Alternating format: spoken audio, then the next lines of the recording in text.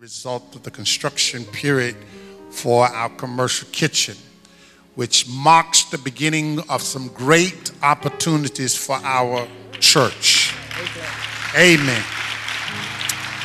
The food service ministry will be just that. It will be a ministry, and a ministry with the purpose to not only serve the needs of this congregation, but also this church. And with that comes some great responsibilities.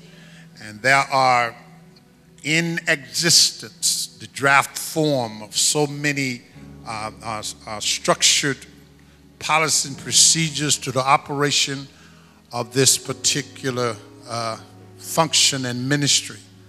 I told somebody that's a closed kitchen. That ain't no open kitchen. You can't go in there and warm up sandwiches. Amen. That ain't the way that's going to operate. And we want to let you know that it will be professionally operated and will serve to the betterment of this particular church and the future of this community as well.